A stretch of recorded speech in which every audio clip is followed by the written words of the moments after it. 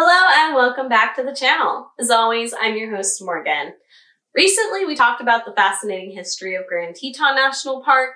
So today I thought it would be fun to crack open the history book one more time, even though I'm more of an ecologist than a historian, and talk about the tale of Capitol Reef National Park and how this little spot of the desert became what it is today.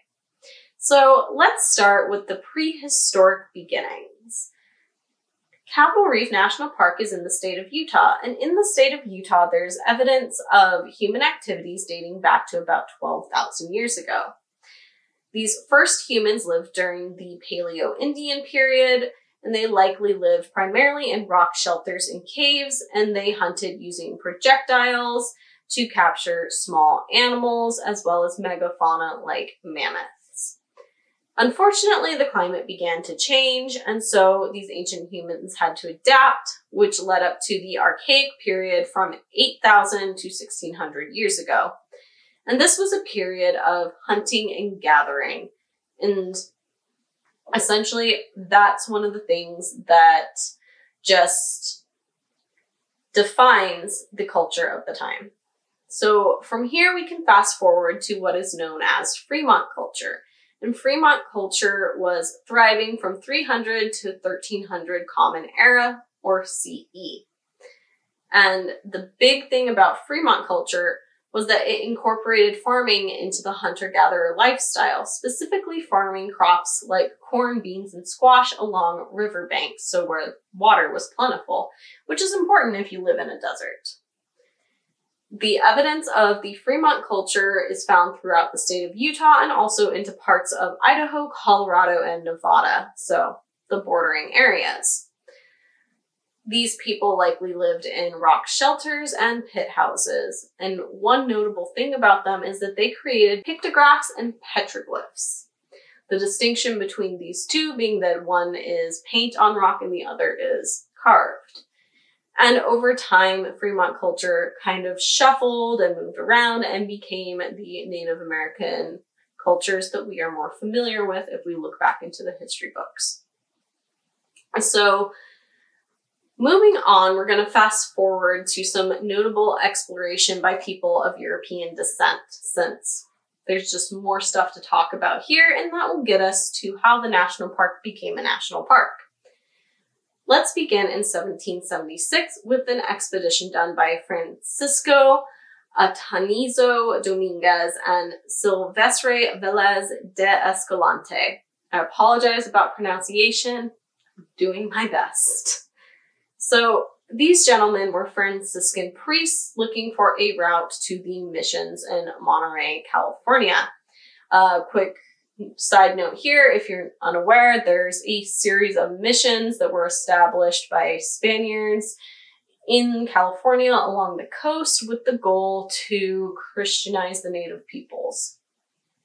If you grew up in California, you're pretty comfortable with the idea of these missions because in either 3rd or 4th grade, I don't remember which, it's a big part of your history. So moving on with more about this expedition, even though they were trying to get to California, one thing that they did was that they made very detailed notes about their travels, especially their travels through Arizona, Utah, and Colorado, which was pretty helpful since there wasn't a whole lot detailed about these areas of North America yet.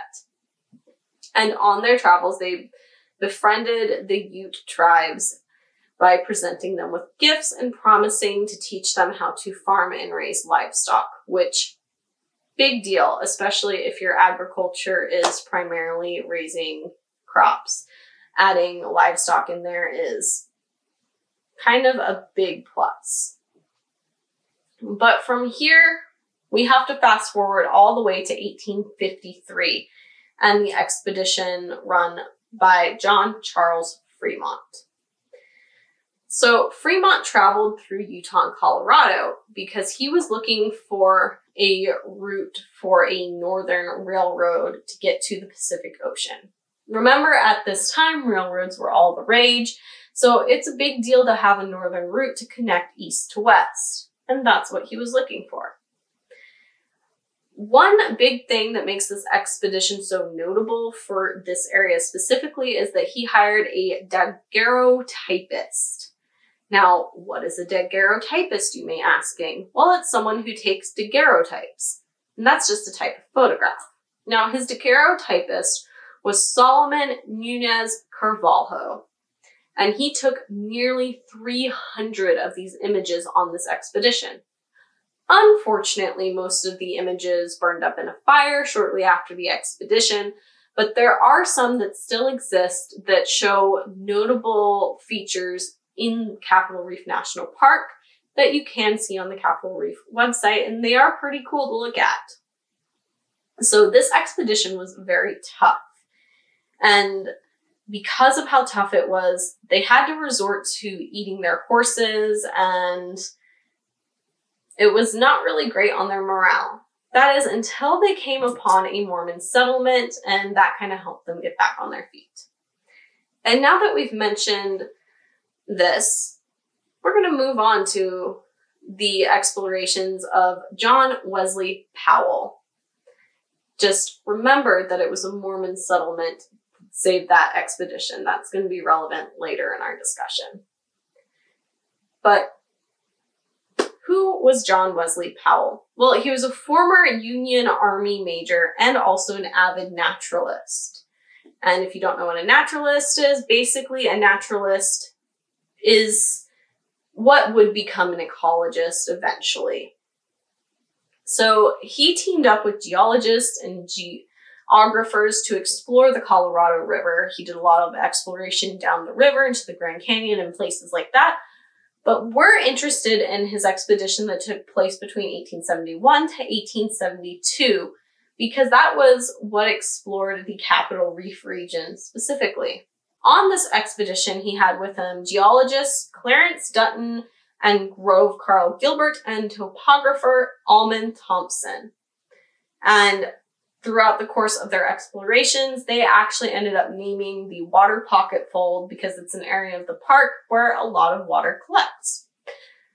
Which makes sense that it would be named Water Pocket Fold because the water tends to collect in little pockets. But now that we've talked about some of the notable expeditions that took place, let's talk about the settlers. So who was crazy enough to settle in this desertous region? Well, most of the settlers were sent by officials from the Mormon Church in Salt Lake City to establish missions in these remote areas of the Western Territories. In 1866, the Mormon expeditions first reached these western high valleys, and then in 1870, they began to settle. They established the towns of Junction, which became Frutia, Clifton, Giles, Elephant, Aldridge, Caneville, and Hanksville. And this was the time that the Powell expeditions were taking place. And with all these Mormon settlements popping up, that's why other expeditions were able to stumble across them and basically get a little bit of salvation from the dire circumstances they found themselves in. Now, of course, it wasn't only these Mormon settlements popping up. There were other settlements that also began forming, especially along the Fremont River, which is the river that does run through the area. And the settlements that are notable are Fremont, Lyman, Bicknell, and Torrey. So this brings us to 1880, when a man by the name of Nels Johnson moved to Frutia. He planted the first orchards, and that is a big deal. The orchards he planted were apples, peaches, pears, plums, walnuts, and almonds, and they're still a big deal in the park today. And if you go at the right seasons, you can even take part in the harvesting of these orchards. I'm not going in any of those seasons, but I hear that it's a cool thing. And another thing that he's kind of known for was marrying 17-year-old Mary Jane Bunin, sorry, they're N's, not M's, who was the daughter of a notable Frutia resident, Elijah Cutler Bunin. Now, Elijah Cutler Bunin was a man who led a group of pioneers to create a wagon trail through the Capitol Gorge which basically allowed settlers, church officials, miners, and outlaws to pass through the water pocket fold, which really opened up the area to new people. And in 1896, he actually donated land for the Frutia schoolhouse. His 12-year-old daughter, Nettie, became the first teacher at that schoolhouse, and the schoolhouse remained open until 1941, when students began to be bused to Torrey as the schools were kind of consolidated. And he did build a small cabin that you can still see today as it stands along Utah Highway 24, which is kind of cool.